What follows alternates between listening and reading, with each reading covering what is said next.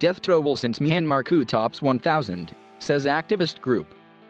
The death toll as a result of Myanmar's coup in February this year has topped 1,000, according to an official of the Assistance Association of Political Prisoners activist group, which has been recording killings by security forces.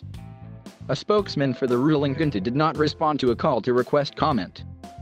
The military authorities have previously said the AAPP figures, widely cited by international organizations, are exaggerated. The army has also said scores of members of the security forces have been killed. The AAPP does not include them in its count. According to AAPP records, 1,001 innocent people have been killed, AAPP Secretary Tate Maying told Reuters on Wednesday. The actual number of victims is much higher.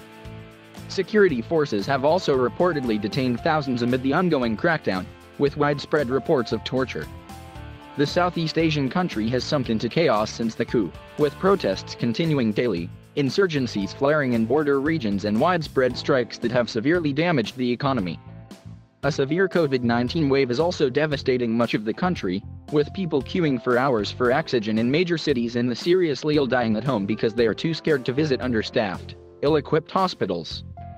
The army overthrew elected leader Aung San Suu Kyi, alleging irregularities in an election swept by her National League for Democracy party in November 2020. The then Electoral Commission and international monitors said the army accusations were wrong. The military authorities say their seizure of power should not be called a coup because it was in line with the constitution.